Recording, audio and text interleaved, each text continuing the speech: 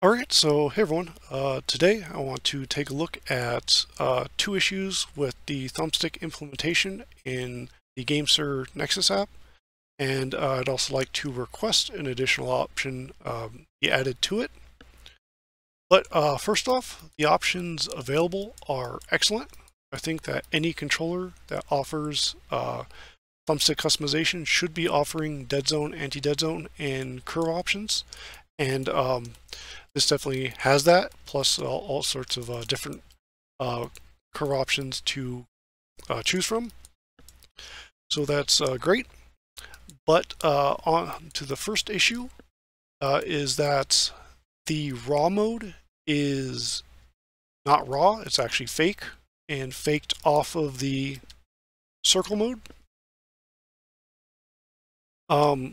At least the true raw mode, what that should represent is that you have your accurate stick input, and the circle mode should just clamp your input that exceeds 100% to 100%.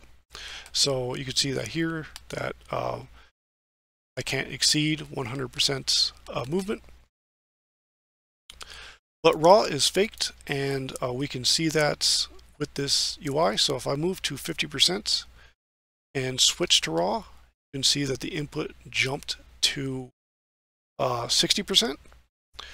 The raw mode is 20% faster than the circular mode. So if any player had noticed that raw felt faster, it's because it explicitly is.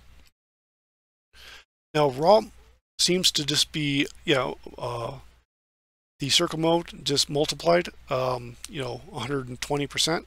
Or specifically, it seems to be multiplied about 10%. We'll see that with the anti-deadzone. But when I first looked at this, it was version 2.00. And when I did the same test and moving it to 50%, switching to raw, it was actually 55%. But now it's 60. So raw mode was only 10% faster. Now it's 20, but we'll see the other 10% for. But also doing it the other way, we can see that if we move to 100% with raw and then switch to the circle mode, falls to about 83, 84%. So that means that you're losing about 16% or so of your range of motion when playing with raw. Now, that can be actually useful, not specifically 16%, but with this circular mode, it's very tightly aligned to the hole in the faceplate, so you hit 100% just a hair before, there's not much play, and that would indicate that the circularity error is naturally quite low. I think that the true circularity of this is closer to about 6%. I'm not going to get into that just for the sake of time, but that may not be enough to counter or to use it in games using axial dead zones. So this fake version might be their solution to that. Games using axial dead zones will push out diagonal thresholds. And at least with this circular implementation, you won't be able to access the full diagonal range for those games. So them faking that may have been the solution to that. However, with a true raw input range and not clamping the values to 100%, you could simply use the outer dead zone values to increase your error and push out the diagonal range. So by default, I said that the raw range lose about 16%. If you had a true raw, you would be able to use the outer dead zone to fine tune this. So you may be able to set it to 90, so you're 10%, and that may be far enough for it. But let's say if you needed more, and you might lose 20%, but you might be able to output a very square shape with your input. And a true raw mode would be able to do that and not have issues. But this fake raw mode has issues with both the curve and the anti-deadzone. So let's take a look. We use the very slow version of this. So we have a circular trajectory right now, and if I move to say 20%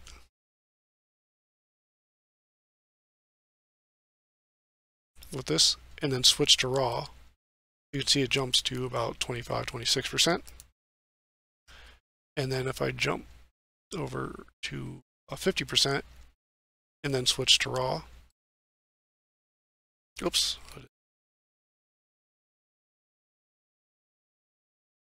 it jumps to 67%.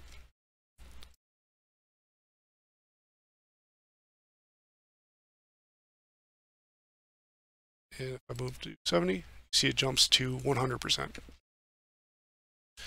So because the raw is multiplying sort of the base input, this is affecting where your input is on the position on the curve. So it affects where the output is. So that's not great, and makes the curve implementation inaccurate, at least when you're using raw, or at least it's because it's faster, it's having that effect on it. Now the anti-deadzone basically tells your output where to start. So if I make tiny movements, this saying that I should start at 50%, and you can see that's occurring. And the max says where it should stop. So if I move the stick fully, it should stop at 80%, and it stopped at 80%. So that works perfectly fine with the circular stick trajectory. With the raw, you can see that if I move slightly, this is about 56%. Well, it should be 55% specifically. I'm moving the stick a little further. But if I move fully, you can see that this is 88%. So this is 10% higher than it should be, and exactly what the circular shape is basically being multiplied by. So it's making the anti-deadzone values wrong using the raw setup. Using or having a true and accurate raw value, and using the outer deadzone to control this would actually not have any effect on either the curve or the anti-deadzone. The anti-deadzone would output the correct values if there was a true raw mode that you're controlling just with the outer deadzone. So yeah, giving us an outer deadzone would correct that and stop any issues with the curve or the with raw affecting the curve or anti-deadzone. So that's the first issue. The second issue is that the curve affects the anti-deadzone. So you can see we have a linear curve right now, and we have the exact output range we want, so 50 to 80% exactly. However, when we apply a very slow curve, see that it should be starting at 50, but it's actually starting at about 18 and ending at about 46%. And the exact opposite will be true if we reverse this, where we want it to start at 50, but it's actually starting about 82%, and to end at 80, but it's ending at 95%. So this is actually a very simple issue. You can see that the, if I go back to it, you can see that the curve display visual at the top left is accurate. It's just the stick input is, the actual stick input is wrong. But the reason why the curve is affecting the anti-deadzone input and output is because when you set this up, ideally, the order of the setup is to apply the deadzone values, do the deadzone calculation. That will give you a 0 to 100 range. and then you apply the curve, and that would apply the curve between your 0 and 1 range, and then you apply the anti-deadzone, and that will take that curve you have and then just shrink it and reapply it, just as you see the visual is doing. However, how they're doing it is applying the dead zone, applying the anti-dead zone, and then applying the curve. But when you apply the curve at this step, your range is 50, 80, and where it is along the curve is basically what's being output. So you can see, if you take a look at the graph, 50% input, that's the horizontal value, is quite slow with the output. So 50 is going to be quite slower than it should. And all the fix is simply to calculate the curve before the anti-dead zone, so that and that would fix it completely. So that's it for the two fixes. One, give us a real raw mode. There should be no difference between the general input, between the circular range and the raw input when within the circle. And when you exceed the circle, the raw mode will reflect that. And when you have the circle mode on, it will clamp it like this. And then if you want to adjust the error of the raw mode, you can use this outer dead zone value, and doing it this way won't have any effect on the curve or the anti-dead zone values. For the curve, just apply the curve before the anti-dead zone values, and this will make sure that the anti-dead zone isn't affected. And of course, making both those fixes, then the anti-dead zone won't be affected by either the raw input or the curve. So that would fix the issues. The option I would like to see added is an option for an anti-axial dead zone. The anti-dead zone we have here is an anti-circular dead zone. You can see if I make tiny little movements, it's making circular shapes, and you still have full diagonal movement. So that's an anti-circular dead zone. But axial dead zones create are kind of cross-shaped. They have a center square shape where no input happens, and then the arms of this cross are regions where if your stick is within them, you move in one of 4 directions, and you only start seeing diagonal movement when you break out of both axis dead zones. And an anti-axial dead zone would allow you to counter that. So you would simply skip over those regions into the diagonal region, and since there's already a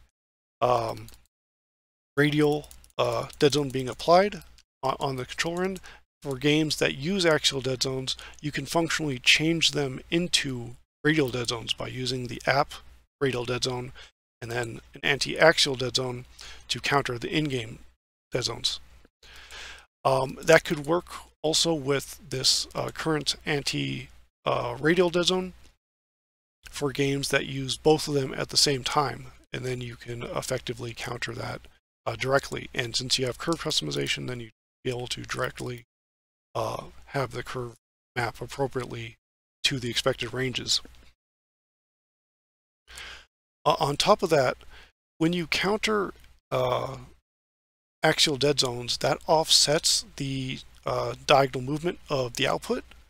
And if you counter the axial dead zone fully, your output will be perfectly aligned with the output of the axial dead zone. So even if you're using this circular trajectory with this clamped 100% range, which normally has issues with axial dead zones because you can't reach those thresholds, since it's being offset, you would be able to reach those thresholds because it's perfectly aligned with it. So you could use this circular trajectory without issue if you knew the appropriate axial dead zone to counter. And there are countless games that use Axial Dead Zones, so having that option would retroactively fix tons of games. Like having an anti-circular dead zone does a lot, but having both those fix countless more games. So that's a lot of rambling, but the two fixes, again, one, give us a true raw mode, and then apply the curve adjustment before the anti-dead zone. That fixes the issues here. And then add an option for an anti-axial dead zone. I can give the code for that. That includes all the fixes as well as the anti-axial dead zone implementation on screen. This is what I've used for my anti-dead zone script. And the only issue with this code is I increase the anti-radial dead zone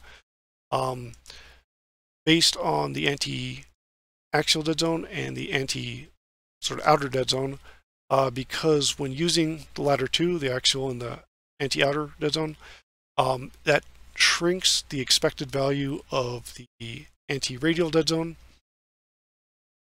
and this corrects it, so it makes the anti-radial larger to accommodate that.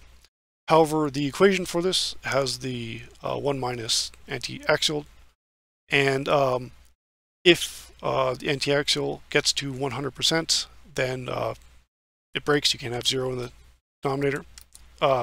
So the only thing to do would be, if that option was added to and this implementation was implemented, you would have to have the anti-axial dead zone not be able to exceed 99.